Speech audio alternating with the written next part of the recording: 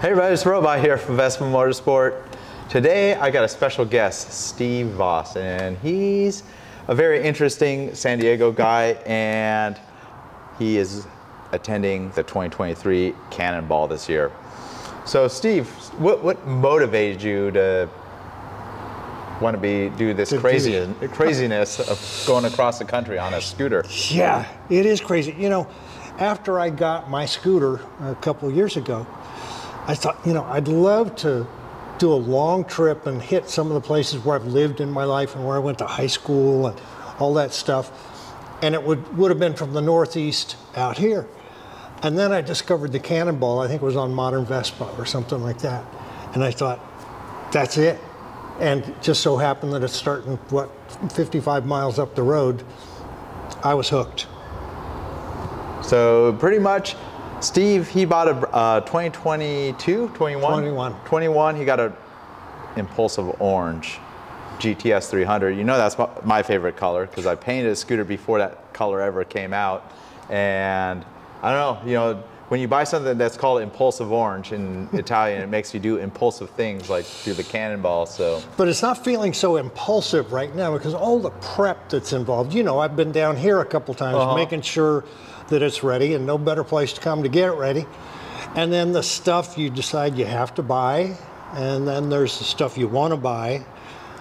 It's just a hoot. So impulsive at the beginning to get hooked, but then there's all the gotta do's and wanna do's, and yeah, there it is. Pretty much the reality strikes, because I've even been following the Cannonball forum. There's like a forum for other riders that are attending the Cannonball. I think it was 250 is the maximum attendance, but there's some people dropping out, which you figure, and I was like, wow, there's like, I think I saw about 10 people in the last week that just announced they're dropping out at the last minute.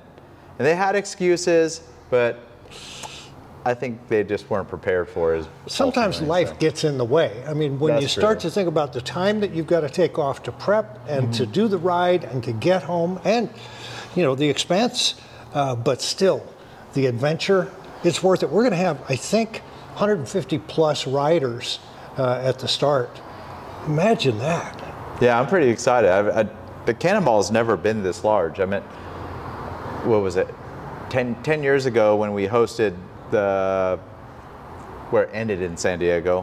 What was that, 2013? Now I'm kind of, mine's a little rusty on that Cannonball, but I don't know, it just seemed like you know, a couple handfuls worth of scooters that arrive at our shop, and we had a little party, and now there's just this motivation I've never seen for the scooter Cannonball, even though it's been around for quite a long time. Yeah, I think this is the 10th running, if I'm not mistaken, and this one's a little bit different. My understanding is the last one was pretty tough with a lot of dirt, and it was a long route. This one is pretty reasonable, almost all on pavement, though if you don't know about the Cannonball, it's all back roads. We don't do highways. And it's pretty reasonable distance over the 8 days, I think 3,170 miles. Yeah. If you don't make any wrong turns. Yeah, exactly. No wrong turns, hit all the checkpoints. You know, so much more to it than what, you know, the word Cannonball. It's not the Cannonball that starts in I don't know, the long time running car one, where it is kind of just evading police and all that other fun stuff. It's a very different format. They go to great pains, the organizers of this Cannonball, who do a remarkable job, but they go to great pains to make sure people understand it's not a race. You know, it's a timed endurance and navigation challenge. But there are some people that come definitely to race. Oh, absolutely. And you know, and just like any sports, it's a combination of skill sets and mental abilities. There's so much to it, more than just mindlessly pointing your scooter in a certain direction and holding the throttle wide open, I can tell you that. So yeah, and this year we're going to face, on the first day alone, I think our first overnight is at Lake Havasu, Arizona, and right now they're saying it's going to be about 105 degrees that afternoon. So that may weed a few people out. It's going to be a little bit toasty, and the pool might be full by the time we all get there. From Lake Havasu, we go to Winslow, Arizona, where there will be a whole lot of people standing on the corner in Winslow, Arizona. The next day, we get some elevation up to just beyond Flagstaff Winslow is beyond Flagstaff. The next day we go to Los Alamos with some serious elevation, about 9,000 feet above sea level. It'll be a little chilly that night. Then we get up to a day in Oklahoma, from Guyman, Oklahoma to Miami, Oklahoma, 450 miles almost straight across the state from the Panhandle to the eastern reaches. That's going to be some day. Absolutely, yeah. And after Miami, Oklahoma, we start dropping south to Blytheville, Arkansas, and then Rome, Georgia, and then on into Hilton Head for the finish. So you're right, we're going to hit microclimates, and we're going to hit thunderstorms, and pretty much everything the weather can throw at you in the summertime in the United States. We're going to see it. Yep, and hopefully no extreme weather, get a hurricane in there. They've had that in the past. So there's no telling. Yep, pretty much. So some of the stuff I did to Steve Vaus's scooter, well, I didn't do it. My staff they pretty much brought the scooter 100% up the service. So it's got a fresh dry belt, a fresh pair of tires. He's got a extra set of tires on rims. I kind of hooked him up with like a spare rim that we had kicking around the shop. I said, well, why just bring a tire with you? It just, it could be a total ordeal trying to mount a tire or finding some little shop to do that. So hooked him up with those kind of spares just to set him up for success. And I hate to say it, starting with a new scooter that's like broken in, you're kind of setting yourself up for success there, because it's kind of at the peak of where it's the least likely to fail. Don't jinx me, though. So, he's saying I'm in the sweet spot with my scooter. But some of the scooters people bring, I'm like, oh boy, I'm like, wow, you're just gambling. There's one you guys worked on, a guy from Canada. I think One Way is his scooter, Cannonball name, and that's old. Yeah, it's got some miles behind it, and he's got some experience. So hopefully no mechanical breakdowns for him. But funny thing is, when I talk to people about the Cannonball, they say, so you're going from where to where? And I tell them, they say, and you're going on a Vespa? And people have this thought that a Vespa only goes, 30 miles an hour. So when I tell them, no, I go 75 on the highways, they're like, wow, really? A Vespa? It's so much fun. Yeah, I've always had fun. I've had people criticize me like, I can't believe you're going all the way up the coast on a Vespa, or you're going really far in Mexico. And they asked, and I always like to humble people. I said, every year there's people that ride bicycles or they walk that far. They walk. There's people that have that much time on, they'll just walk to South America. So it's like, you got to humble yourself sometimes. Well, the other thing about the Cannonball, besides the challenge of riding across the country on something with, wheels the size of a dinner plate, the fact that you get to see a part of America that's normally flyover country, pretty amazing. We're going to see just really small town America, and get to meet people and be ambassadors really for the scooter community. That's going to be a blast. Yeah, that's what I've always heard. There's been a lot of camaraderie, like people that, in some small town America towns that have Vespas, they get word on the internet that they're coming through, and there's a lot of excitement for, fans of the Cannonball along the whole entire route. Bring beer. Yeah, there you go. So I kind of asked your history about motorcycles, and it sounds like the classic American story. Started on a Honda 90. Actually, a mini bike before that. A little Honda mini bike, then a Honda Trail 90, bright yellow. It had the sprocket that you could change in the back if you were really going off-road. It was a blast. Went from that to a beat-up Triumph 250. From that to a Yamaha 650 Maxim. Right there in the 80s, somewhere in that range. Yeah, exactly correct. And then a Harley Nostalgia model, which was great fun. And then a Triumph Bonneville 650. But I swear to goodness, the first time I got on a Vespa was the Canary Islands.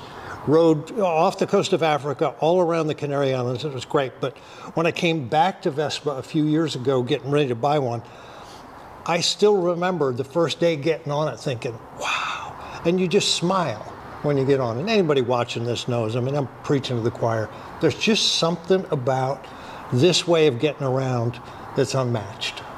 No, I completely agree. And I have motorcycle head friends that know I have big motorcycles, and I still prefer to do some serious long trips on my Vespas. You know, I've traveled Mexico, the Southwest, not quite a cross-country trip, but there's been other parts of the world that I've traveled with other people I haven't traveled to on a Vespa, but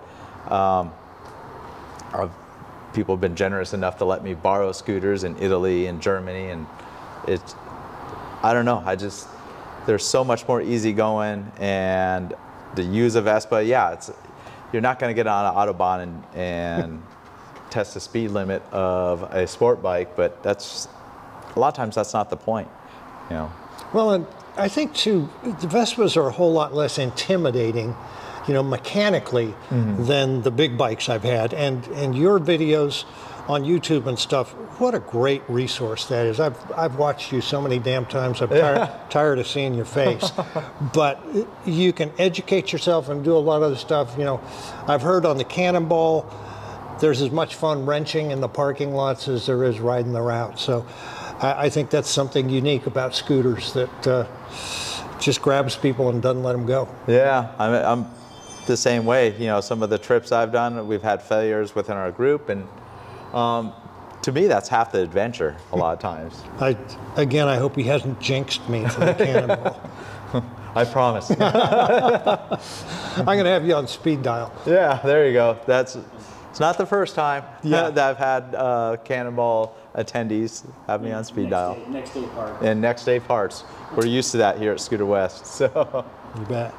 So Steve here, the way I first met him is, well, of course, he was talking to sales manager, TC. He probably watched my videos, and kind of when he embraced he wanted to get a new Vespa. But the nickname around here is he's the mayor of Poway. So Poway is a suburb that's, I don't know, what is that, about 15 miles northeast of San Diego? Yeah, we actually sit right on the edge of the city of San Diego. And, we're a city of 50,000 people, known as the city in the country, and pretty good little town. Yeah, I've always liked Poway. It's kind of far away from the freeway and its own little city. They got very nice houses. There's ranches up in the hills. There's like wonderful hiking, because I'm like an outdoors guy, so you go to Iron Mountain and some other Mount Woodson or whatever it is up there. So Potato Chip Rock. Yep. So I've always enjoyed Poway. I mean, actually, when I was still in high school, my parents were looking at houses in Poway, but we ultimately ended up going near the coast in Encinitas, which is another suburb of San Diego. So, but how long have you been the mayor of Poway? I am in my third term as mayor, and if you had told me 15 years ago I was going to be mayor of Poway, I would have said you're smoking your breakfast or something, because it was not on my radar. I spent all of my career in the music business, but I got involved civically in the city and just kind of got hooked, and first was a council member for 2 years, and then ran for mayor, and somehow they elected me. Well, thanks for coming down to visit 1 week away. So pretty much if you're watching this video, it's the Cannonball's already probably started. Yes, say a prayer for all of us. It's a long ride, but it's going to be great fun. And thank you to your team here for, you know, helping not only myself, but I know a lot of other riders come here and rely on y'all for parts and for service and all that stuff. And it's nice when you feel like you can lean on people that know what they're doing and care about what they're doing. So thank you. Yeah, no problem. I don't know, I'm pretty passionate about scooters, and I'd love to share that passion with everybody. There you go. See you after the Cannonball. All right, sounds good.